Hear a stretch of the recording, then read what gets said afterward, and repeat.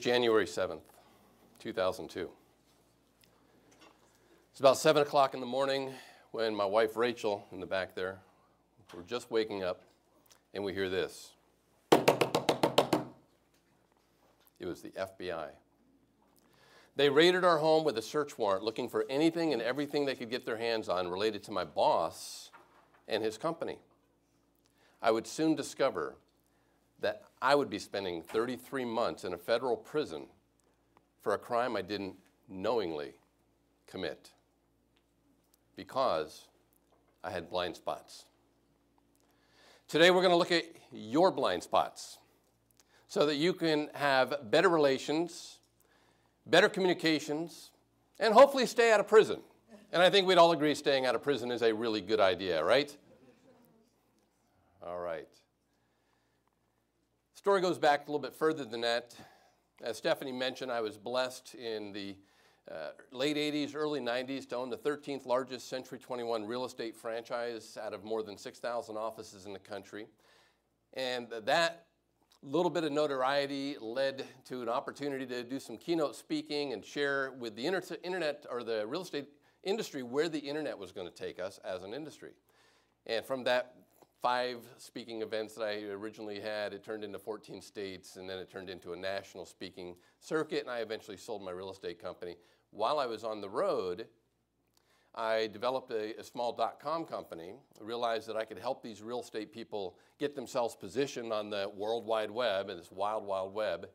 And in that process, not knowing anything about programming, but hiring all the people that knew about programming, I was able to develop it in such a way that we ended up selling it to the #2 real estate portal in the industry back then. It was called Home Seekers. Well, Home Seekers was a publicly held company. What that means is they had a stock on the stock exchange, right? And so they offered me a ton of stock and some cash and an opportunity to become the president of one of their divisions. And I thought this is like an entrepreneur's dream come true, and it was awesome. And so I felt like I was just levitating off the ground. I was like at the peak of my game, and it was during this craziness of the .com. About 10 months later, when the .com bubble burst, it means that it went into the toilet, so did my stock. Because I was with a publicly held company, my stock as an insider was restricted stock, so I couldn't sell it. But I learned really quickly a term in the stock market called margin. What that means, if you haven't figured that out, is I could borrow money against my stock portfolio. How cool was this? So I was in debt really quickly, and when the .com bubble burst, I couldn't get out of debt quick enough. I couldn't pay off my loan to the stock brokerage, so the little Pac-Man just came and ate my portfolio. I ended up with almost nothing left. So I was a paper millionaire for a brief moment. Paper and brief, by the way, were the key words there. It was a lot of fun while it lasted. But I still felt like I was at the top of my game, and then it was the next opportunity that blindsided me. I was having coffee in a coffee shop, you know, the ones with the green umbrellas. They didn't pay to sponsor this event, so we won't mention their names. We were in the Northwest, where they were from, actually, in Seattle, and my buddy from church and I were having coffee, and we were talking, and I'm sharing my misery with him, and, you know, we just lost everything, had a little bit in the bank, and the conversation went kind of like this. So, Kev, wow, man, I feel horrible. What are you going to do next? Well, Scott, you know, I've got just enough seed money. I think I might just start another real estate company here in the Northwest. It kind of worked out really well the first time. Why not? He goes, yeah, you know, I totally get it. You know, it just dawns on me, if you're interested and if you've got enough cash reserve, you know that I'm invested in 5 pre-IPOs, right? Now, I knew just enough about the stock market, remember, to be dangerous, and I lost all my portfolio, but I knew one thing, that pre-IPO was a big deal. So I'm thinking, yeah, okay, where are you going with this? And he said, well, listen, if you're interested, I can talk to the treasurer of one of these companies because he's a good friend of mine, and they're getting ready to go public in just a few months. It could set you back on your feet. I mean, it could turn everything around for you if you're interested. Scott, are you kidding? Pre-IPO, and I mean, they're going public in just a couple months? Yeah, I'm very interested. Make the call. So Scott makes the call, calls the treasurer of this company. The treasurer apparently calls the CEO. They pulled some strings, whatever that was, behind the scenes, and I get a frantic phone call from Scott a couple hours later. Kev, dude, you're not going to believe this. I talked to Donovan. Donovan said, no problem. He got permission to sell you no more than 10,000 shares of stock. They can't sell you any more than that because they're cutting it off. They're going public. Scott, I mean, that sounds really cool. What's 10,000 shares going to cost me, though? He goes, it's only $1 a share, so $10,000. It's going to, and you know, they're supposed to open in NASDAQ somewhere between $18 and $22 a share. $18 and $22 on my dollars? Now, Scott, I didn't do well in math. But I can figure this out. That's a lot of money. I'm a little skeptical. I want to talk to this guy. So Scott set up the appointment. So he and I drove over to Bellevue, Washington, and we met with Donovan, the treasurer of this soon-to-be multi-billion-dollar preventative health care company that was going to be going public. Well, I asked Donovan all the questions I can think to ask, and not being the brightest bulb in the barn when it came to math and stock markets. And so it satisfied me. I was pleased. And so I pulled out my checkbook and I wrote a check for $10,000 to the company. I became the proud owner of 10,000 shares of stock. Now, side note, whenever we make a major decision in our lives, here's what we do. We justify and rationalize how smart we really were right then and there. That's what we do. So, of course, I did what we all do. I just started realizing how smart of a decision that was. I started now researching the company even more in depth. I started following them on the Raging Bull, on these forums back in, this was like early technology, right? The forums back in the late 90s. And it's going crazy. The company is blasting their name all over the marketplace. They've got buses driving all over LA. They've got signs all over Safeco Field where the Mariners play baseball. I mean, it's a big deal. And I'm getting excited because my $10,000 is about to pay off in just a few months. Summer was awesome. We just lived on this high of the emotions of getting back on top of the market until about September when another frantic phone call from Scott came. Kev, dude, you're not going to believe this, man. The CEO heard about your business development background. He wants to talk to you because he needs a consultant to help him with a small project before they go public. Are you interested? It's like, oh, Scott, dude, I'm going down the path of starting my real estate company. I don't know if I want the distractions right now. Frankly, I was just playing coy. This is a multi-billion-dollar CEO, I'm thinking, right? He goes, oh, come on, just take the call. All right, Scott. All right, I'll take the call. Have him call me. So now I'm driving a few hours later. I'm going into Seattle. I'm crossing over the 520 bridge, which is crossing over Lake Washington. And as I'm getting on the other side of the bridge, I get the call. It's Lawrence. It's the CEO of what's in my mind is a multi-billion-dollar preventative health care company. So he and I are talking. He's sharing with me what he needs and the history of the company, where they're heading, and the fact that Shaquille O'Neal was one of the licensees of the company product that they were going to be selling, that Kobe Bryant was involved, that John Elway was involved, that, in fact, the new CEO, when they go public, who was going to replace this guy, Lawrence, the new CEO was Charles Dillman, Dr. Charles Dillman. He was the former head of the International Olympics Committee. I mean, big names, and I am levitating. Oh, by the way, I did pull over to the side of the road during this conversation. I want to be clear.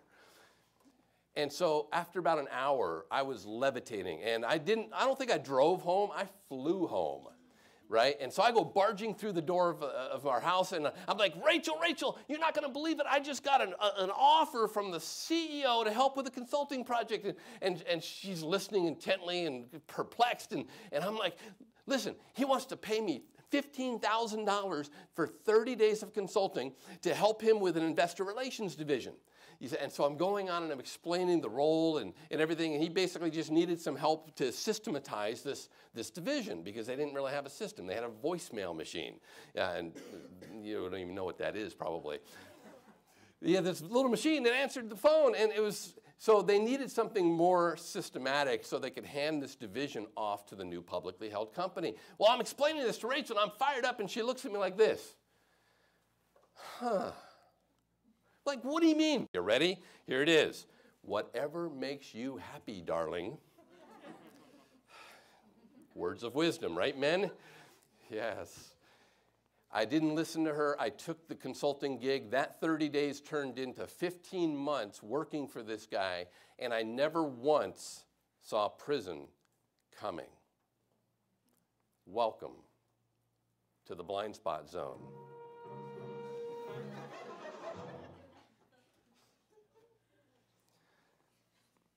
You see, we all have blind spots. In fact, you all have blind spots, and I'm going to prove it to you right now. How does that sound? You have a bookmark that you were handed when you got in here. Does anybody need one? Oh, we have several. Let's get some of these bookmarks handed out here. Thank you. More back in that back corner.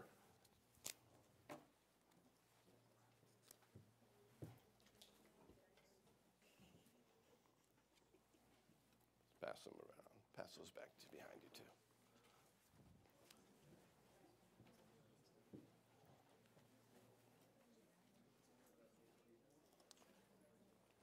Okay, does everybody have a bookmark? Grab this bookmark with your right hand so that the X is slightly to the left of your thumb. Okay? Now, extend your arm out in front of you as far as you can and close your right eye. Stare at the X with your left eye. Now, bear this in mind. Stare only at the X, but you will see the white circle in your peripheral vision.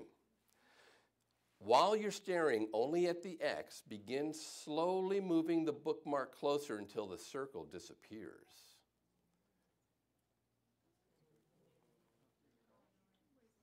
Go slowly back and forth until it disappears. Don't look at the circle, it won't disappear. Well, some of you in the back over there are having way too much fun with this exercise.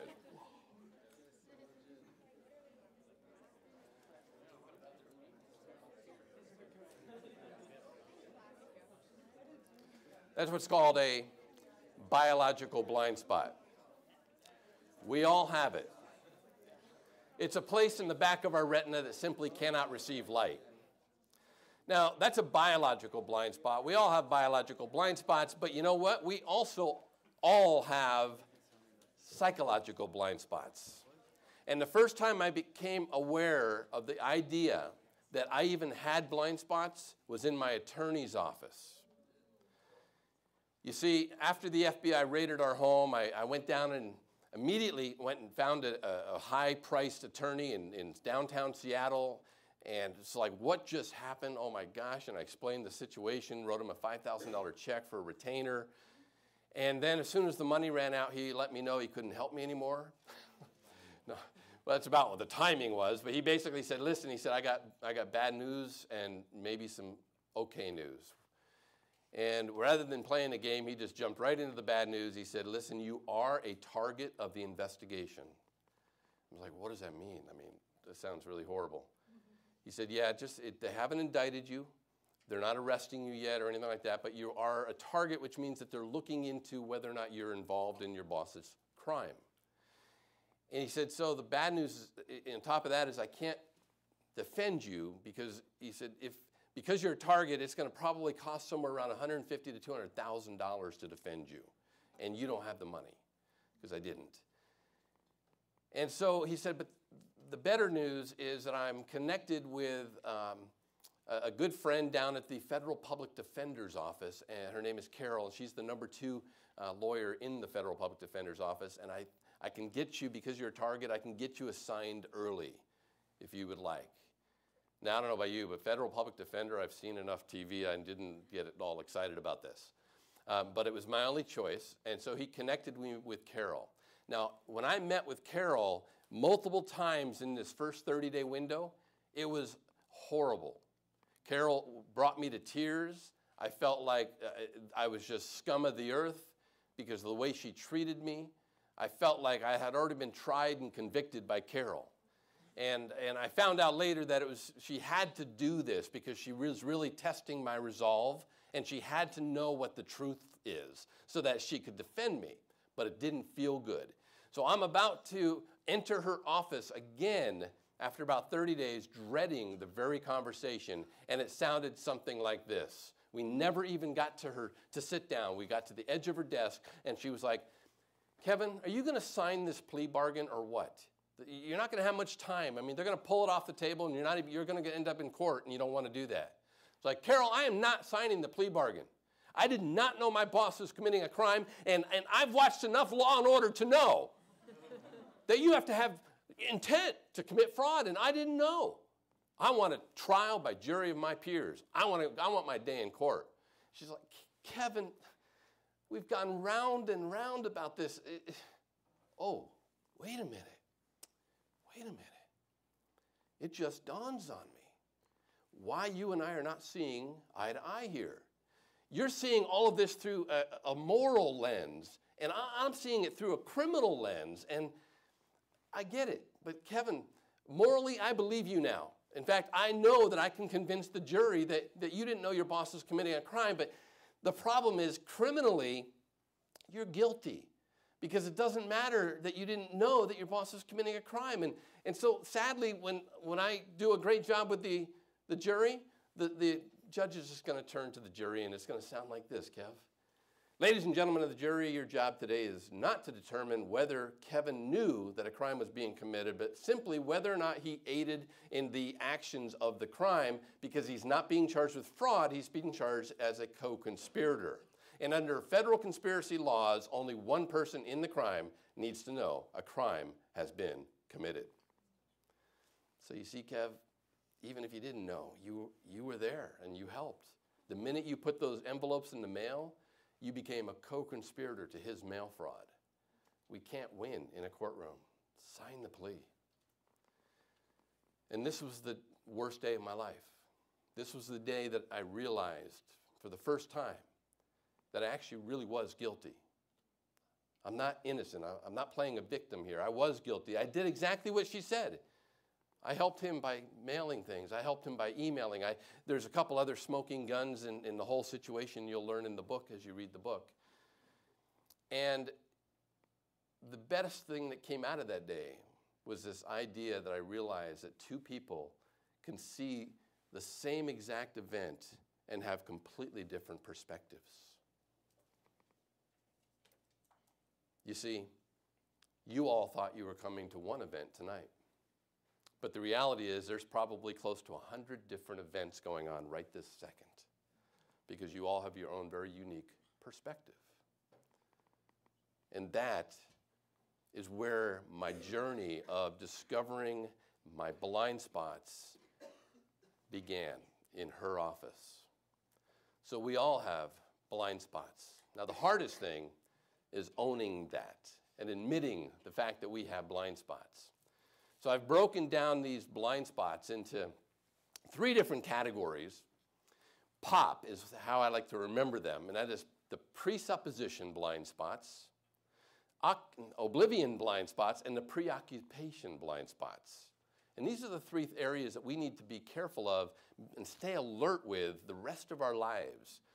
You see, the presupposition blind spots, these are areas where we have a presupposition, we have an idea, we have a belief, we have an expected outcome that we walk into different areas of our life with. We believe things. Sometimes we believe things we don't even realize we believe.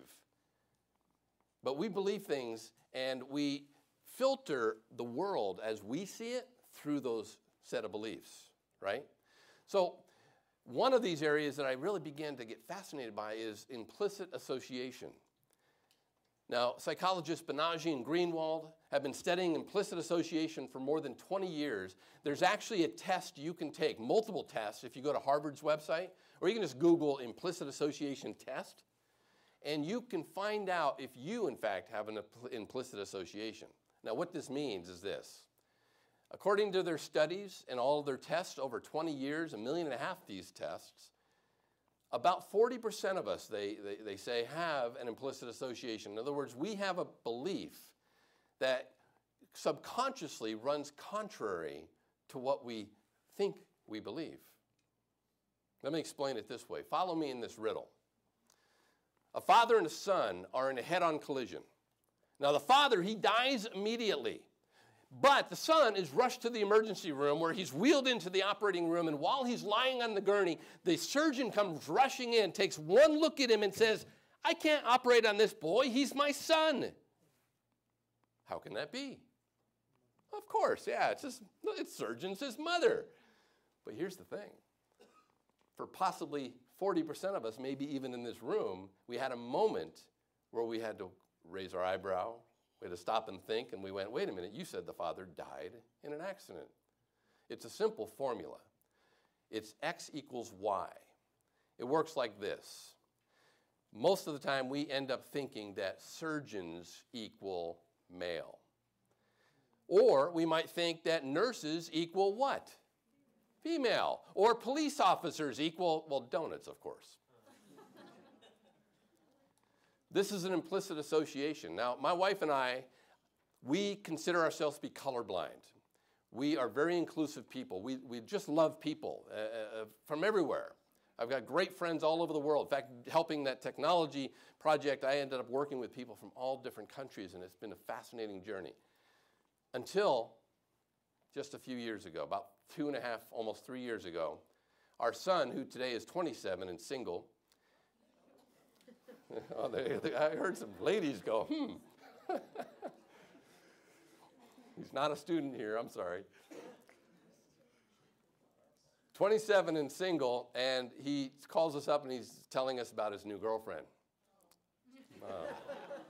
Sorry to disappoint. And he mentions that her name is Jihan, and that she was born in Kuwait. Hey, that wasn't me. But that's what we did, exactly. And it was, so here we are, inclusive, colorblind people, and he mentions Jihan from Kuwait, and we're like, oh. And our minds start racing, and we're like, oh my gosh, what happens if they fall in love and they get married and they have kids, and then they bring the kids over to dad, who still lives in Kuwait and is Muslim, and we don't get the kids back. I mean, crazy, crazy thoughts. And we had to stop for a minute. We're like, what is going on here? Why are we thinking these nutty thoughts? And of course, we realized it was because of CNN. Fox News too. I gotta throw them both under the bus. But no, not by brand. It's just that our minds had been infiltrated by a lot of media hype, right? And a lot of media sensationalism. And we didn't realize that it was actually taking root, and it was actually getting a foothold into our belief system. It was an implicit association. What beliefs do you have right now that could end up running contrary to what you think you actually believe? This is the point. We take a lot of presuppositions into our lives. You're about to embark on a whole new journey, an exciting new journey. You're in the midst of a great journey now, but wait till you get out of college, you've got your degree, you move on, maybe you get your next degree, or you go out and start your career, whatever it is. What presuppositions are you bringing in to your journey, right? We have a lot of assumptions and expectations that we set. I remember Rachel and I just celebrated our 31st anniversary last August. It's amazing. I don't know how she did it. Because I just came up with the 5 things not too long ago, so she's a very patient woman. But we just celebrated 31 years, and I remember being where you're at and right in your age, and her and I talking about our dreams and our visions and how we were called by God to go out and evangelize the world. And eventually I even bought the domain worldchangers.com and didn't realize how special that actually was at the time when I got rid of it. Things that we regret maybe. But we were dreaming. And we felt called, and we felt passionate about going over and helping with orphanages. My wife is just a kid magnet, right? Kids just love her. And these are the things that we set out to life to do. Here we are 31 years later. And though we've touched lives a few at a time, we've never gone overseas, and we've never evangelized, and we've never helped orphanages in third world countries because our expectations were diverted. 33 months in a federal prison, for example, right? It's sort of like the story, if you'll remember, from Acts 27, 26 through 28, roughly, where Paul is getting on this ship, and he is out to sea, and then this massive storm comes. Remember this one, right? All the people on the ship are freaking out. I mean, they want to kill Paul and all the prisoners, and the guards are holding them back. They want to drop the lifeboats, and they're like, no, if they do that, they're going to die, right? So Paul had a vision, but he had no idea he was going to be 14 days at sea, not knowing whether or not they were going to make it. until the angel of the Lord made it clear to him. We are all going to have storms in our life. What are you going to do when the storm hits you? And believe me, the storm is coming.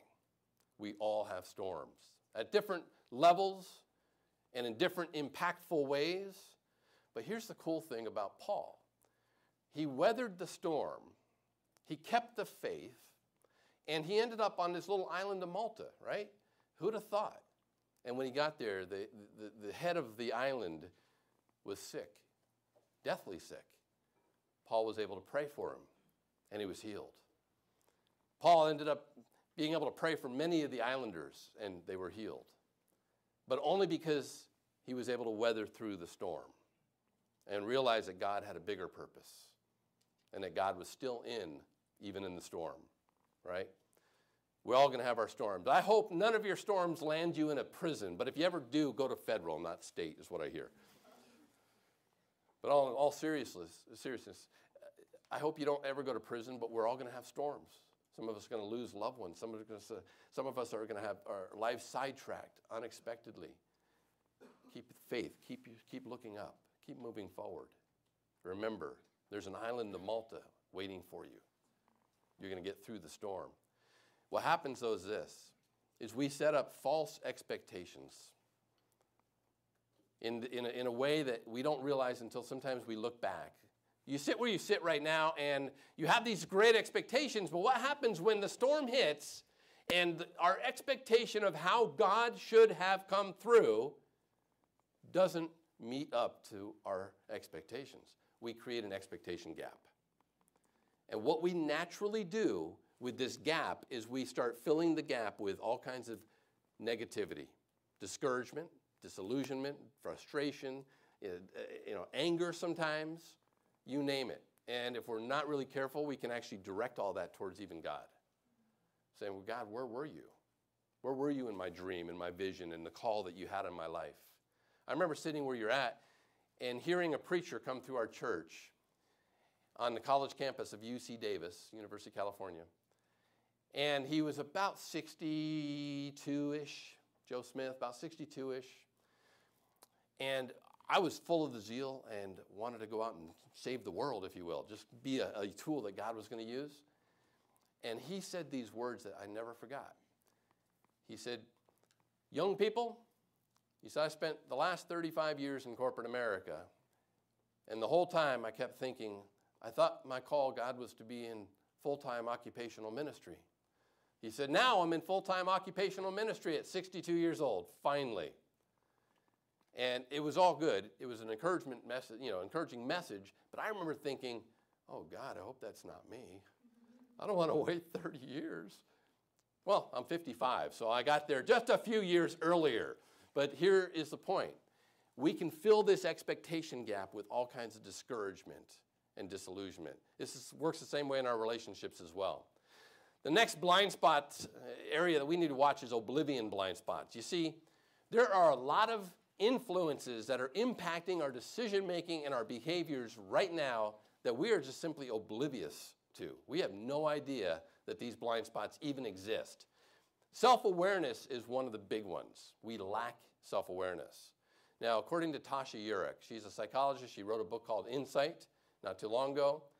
She said that about 95% of us believe that we are self-aware.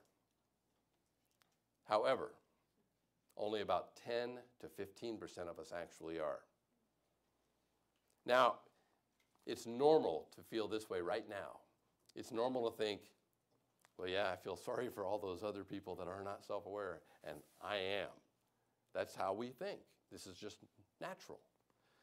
The problem is that we need to become more self-aware. We don't want to be like the man who stares into the mirror and walks away and forgets exactly what he saw, right?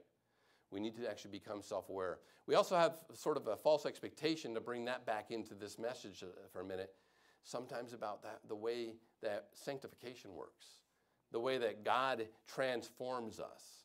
God is totally at work transforming us, right? But we also have a part to play in this process. We need to own that transformation, and we need to actually seek after that transformation. We need to want to become a better me or a better you. This is the beginning of self-awareness. Now, everybody please, right where you're at, stand to your feet. Can we do that? Just leave your notes right where they are.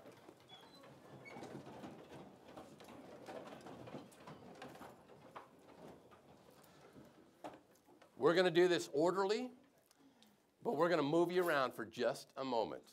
Here's how it works, okay? And you're going to go back to your seats.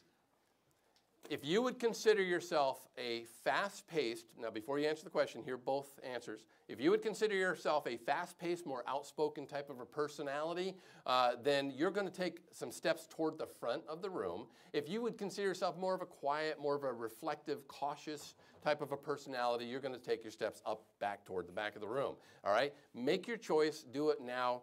Come forward or go back just a few steps. Make a line down the middle of the room, basically.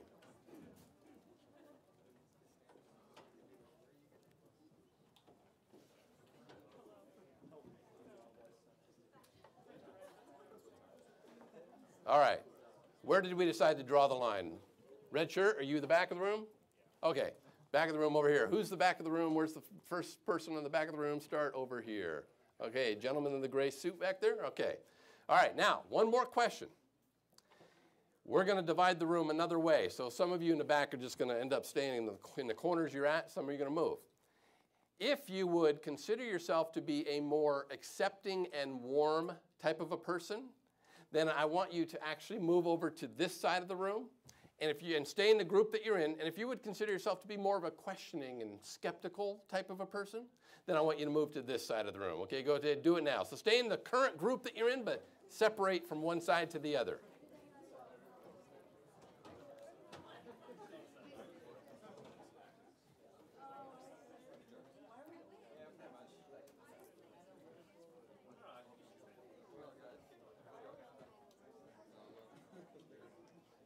All right. And I'm in the middle right here, so I'm the dividing line. This is just a quick test to determine the type of behavioral style that you have. Now, bear this in mind. There's no good or bad style. Everybody has a style, a personality behavioral style. And this has been studied for decades, and there's millions of data points out there that really help us group these categories, right? Now, there's more than 4, but there's 4 primary groups, and then there's blended groups. And we're talking right now about the primary groups. And I'm going to show you that sometimes we're oblivious to how we even interact and how we communicate and how we relate with one another. Now, this group over here, right? This group is what's considered to be the competitors.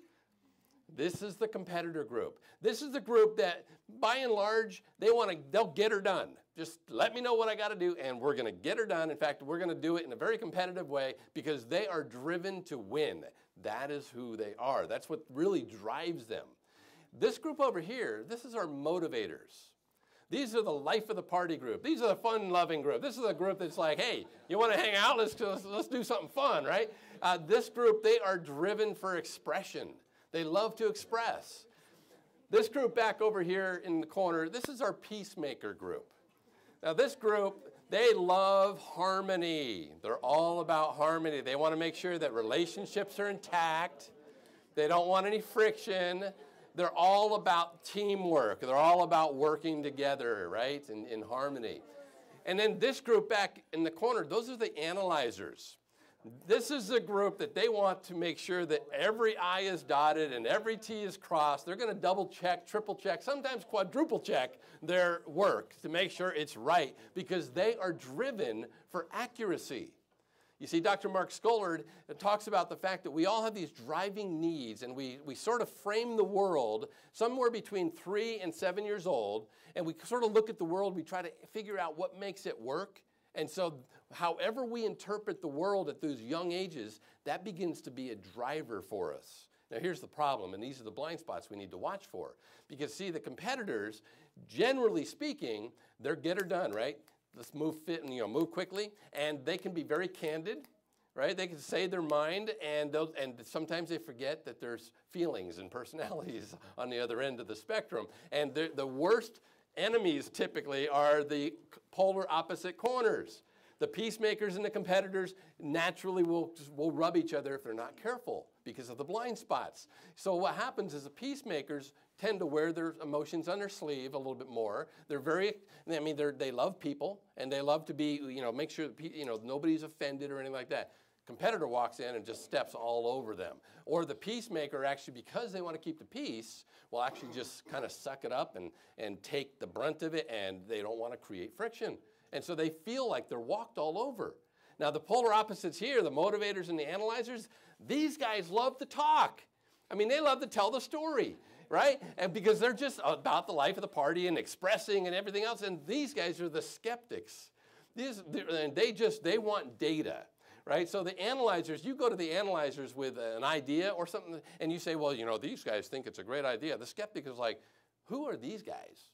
And where is your data coming from, right? So there's this conflict constantly going back and forth. Go ahead and go back to your seats. We'll elaborate a little bit more on this. And thanks for playing.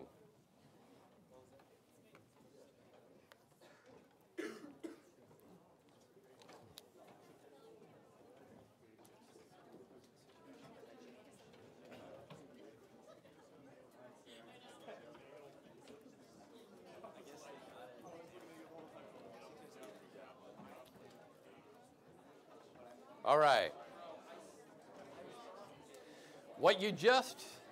Hold those questions. What you just experienced was not scientific. It was just a basic concept of how to quickly identify which group somebody might be in, so that if I know that I'm a competitor, and I can quickly identify that you might be a peacemaker, I can be more self-aware and realize, you know what, I can't be quite as candid as I would normally like to be. Maybe I just need to be a little bit more in tune and sensitive to this person's feelings, whereas if I'm talking to another competitor, it's like, we're on. Her and I are just like, get it done, talk, bullet points only, right? But I'm gonna treat a peacemaker slightly differently. I'm gonna adapt my style to theirs instead of expecting them to adapt their style to me. This is those expectancies and things that we're oblivious about. So we're going to not go deeper into that right now, but I'm going to give you an address. Write this web address down if you would like. In fact, it actually is on your bookmark now that I think about it. So on your bookmark, you can actually take a free assessment, and it will, with 14 questions, it'll tell you exactly which group you're in. It'll also give you, I'm not sure what happened there. It will also give you a really good idea as to what potential blind spots you have in your behavioral style. And I just realized a blind spot that I had by not plugging in my laptop. I don't know if there's even a plug nearby. Okay, so take those bookmarks, do the assessment when you can. One more point, and that is the preoccupation blind spot. There's a lot of things that can occupy our thinking, and because we become preoccupied, we can tend to miss out on the very important things that we are experiencing in life. One of those blind spots is what I call the occupational blind spot. We get so engrossed and so wrapped up in our career trajectory. We just want to go and excel in whatever we're doing, but we can get so wrapped up in it that we can completely neglect the people we care about the most. And we don't even realize it in the midst of this blind spot until sometimes it's too late. And sometimes you become one of the statistics, and you don't want that. So when you're pursuing your career, keep these things in mind. Keep pop in mind, and keep this preoccupation blind spot in mind, so that you can create a lifestyle that, yes, is honoring in your work, but you have to know what's important to you. What are your values? We do a values exercise in our full day of training, and here's just a quick example of what we do. We have people write down their top 10 values, the thing that they value most in their life. You can do this on your own. Then we have them whittle that list down to 6. And then you start paring it down even more, and you end up with your top 3 values that you decide, I'm going to run all of my major life decisions through this values filter. what are your top 3 values? Something to kick around and something to work through. Because when you have to make major decisions like I made, I realized in hindsight that money was one of my top 3 values. I never vocalized it. If you would have asked me, I would have picked values out of the air. Oh, integrity is important, yeah, because Christian values, I just started listing them, right? But I found out money was a top priority, is a high value for me as an entrepreneur, and it just was not a good value. And it allowed me to see things in a way that I shouldn't have been able to see them if I had more clear thinking. What are your top 3 values? With that, let me open up the floor and answers. I saw a hand go up earlier, but who's got the first question for me? And here's the rules, by the way. You can ask anything you want about pop, or you can ask anything you want about prison and doing time, and that's okay too. I have nothing to hide. I'm guilty. I did it. I spent 33 months in a federal prison for a crime I didn't knowingly commit. Yes, sir. In hindsight, how do you think you could have avoided making the mistakes that you made? In hindsight, how could I have avoided making the mistakes I made? That's a great question. And only in hindsight now, I can actually say that some of the things that I teach in our longer training and so forth are this. One is that you have to have people around you that you are willing to open up to and be transparent with. Transparency is key. Okay? You have to have people who will tell you the truth, no matter how much it hurts them. Because most people don't like to tell you the truth because it's going to hurt them, that they're going to hurt you, possibly.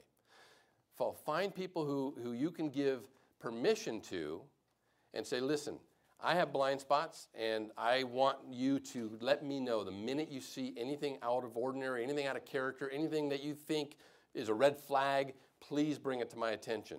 And I promise I will listen to what you have to say and not take offense. So it's a two-way. You've got to find people you can do this with, and you have to own it. You have to be the one to do it. If I could have had some people around me like that, but I was moving too fast and too furious, and I was so stubborn and a little bit arrogant, and I thought I was at the top of my game when I sold my .com company, and the next opportunity was just like I was just way too out there, so the friends I had around me I wasn't even listening to. Just kind of as a follow-up, I know that you didn't think that what you were doing was illegal, but did you ever think like this may not be the best idea, or did you not really think anything until you got like targeted by the FBI?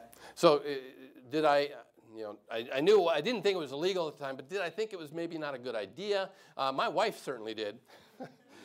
She did not think it was a good idea. And there were many flags, many red flags that in hindsight, I look back and I went, oh my gosh, I missed it. Like the Lord was warning me in several cases. Just common sense was warning me at certain times. But what happened is this guy was brilliant. The FBI called him the most cunning con man in the history of the state of Washington. And he was brilliant at what I call kernels of truth, stuffed with a lie. So he basically just kept us focused on all the facade and justified and rationalized every little red flag for us, and we just bought into it hook, line, and sinker. Because as long as we had a rational reason for the red flag, then it was okay. It's all made sense. Yes, sir? What was an example of like the blind spots that I talked about? Okay, so an example of a blind spot, and one of the smoking guns. I mean, if there's any, if there's a reason that I ended up doing time, it was one of there's two reasons. One of them was this: is about April of 2001, the FBI, I'm sorry, not the FBI, the state of Washington issued what's called a cease and desist, and what they said in the public, in the paper and everything, was stop selling stock, right? So it was basically barring the company from moving forward. I got a call from Lawrence, the boss, and he said, listen, I need you to go to a law firm in Bellevue and find a law firm that will actually help us set up a white knight. Well, not to bore you with too many of the details, but basically it works this way, according to what I understand about the process, is that because the company was in violation, and the way he always put it, the boss always just used things like rules and violations. He never would say anything about laws. But because the company was in violations, he explained, we had to get a white knight. We had to have this other group of investors that had nothing to do with the company that were willing to come in, buy up all the stock, and absolve this company of its sins, so to speak. And you may have seen this in like R.J. Nabisco's story and some mergers and Wall Street type stuff. But this is what we're being told. So I went to a law firm and found out, yeah, that's pretty much how it works, and we can do that for you. We can set up the LLC and show you how to do it. So we did. Problem is, the FBI said if you would have left, or the prosecutor actually said, if you would have left the company right then at the cease and desist, we wouldn't even be talking to you. But that should have been like the biggest red flag. We're telling you guys to stop, and you kept doing it, right? So we have time for one more question. Stephanie, two? Two? Okay. Yes, sir. In terms of values, do you think that you can, as a Christian, hold money as one of your core values? Can I, as a Christian, hold money as one of my core values? So that's a trick question because of the way you worded it. And you're probably known for that by the looks on these other, he's got you. No, in this sense, if you would have asked me what my values were, I couldn't have told you. And if I were to ask all of you right now, what are your top 3 values, I would bet that most of you couldn't tell me. Because how often do we ever sit down long enough to actually think about what they are? We just adopt the Christian values because we follow in the faith, so we adopt those. But that's different than what are our top 3 values I'm going to filter all my major decisions through, right? Now my top value is relationships. I value relationships, and so as I'm making decisions, if I have a decision that affects negatively my relationships, then it's not a good decision. And I filter my decisions through these values. So can a Christian hold money as a value? Money is important. Money is necessary. I personally don't think, for me, it's a value ever again. And I don't know that it would be a smart value regardless. However, here's the deception. I call this the altruism blind spot, because the way we justify and rationalize this money value is all the good we're going to do with it.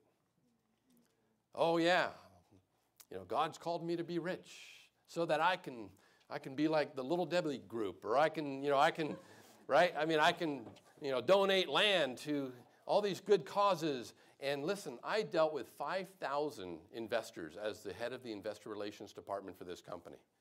And hundreds of them would call weekly and want to talk about where the stock was at and where the project was heading. And I heard it all. I heard how all of these investors were going to do all these really great things with their soon-to-come wealth, because most of them had never had wealth of any kind. Because that was the biggest sin that this guy broke originally, years before I ever heard of him, was that he broke the rule where you can't have more than 35 unaccredited investors. In other words, the little guy, if you would, if I can use that term. In other words, somebody who really doesn't have the money to invest in high-risk stocks shouldn't be investing in high-risk stocks, and the SEC is really serious about that. Well, he had many more than 35. He had thousands. And so they all had the same deception. Oh yeah, when I get my million, I'm going to buy a new library for my community. I'm going to buy this, and I'm going to do this. And I just felt like asking, in hindsight, I couldn't ask then, but I would like to go back and say, and you're going to keep the same house, drive the same vehicles, and wear the same clothes, right?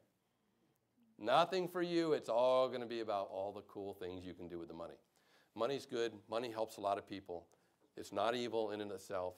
It's what we do with it and where our heart is at with it. Yes, sir? What was your favorite part about prison? My favorite part about prison, I have never been asked that question quite that way. But thank you for asking, because it's true. Now, I don't recommend prison for everybody, but prison was really good for me. And here's why. Because I was at the pinnacle of my career, and I had, just like I said, become a paper millionaire for a brief moment. I had reached what I felt was success in my ventures. The whole time, I was living a life of quiet desperation. I was in this rat race. I was moving 1,000,000 miles an hour, like the speed of life, I like to refer to it. And I knew that I just needed some slowdown time to really reflect and sort of decompress. My dream was to have 6 months in a cabin with no people, no technology, just 6 months to decompress with my Bible and with God and reset. I had no idea I was going to get 33. But the best part of prison was just that. I actually was a prison chapel clerk. So my job was to sit in the chapel and I got to meet with a lot of guys and counsel with many of them, and had full access to the library. And the best thing that happened in prison for me was the idea that it was just me and God, even with 500 roommates that snored and everything else. It was just me and God, and it was a time for him to help me focus and understand my blind spots. And since then, this is now a calling, a mission, and a ministry for both my wife and I. We travel all over the country and even starting to go outside the country, sharing this message. I don't share it quite as overtly because they're mostly secular audiences, so this is a blessing for me to be able to be with the people of faith. But most of the time it's awesome because the people of faith in my audiences come up afterwards like, oh, there's a lot of Bible in your talk there, isn't there? It's like, yeah, of course there is. Why wouldn't there be, right? Great question. Stephanie? We good? I mean, I'll be here all night, so you guys you got to stop me. So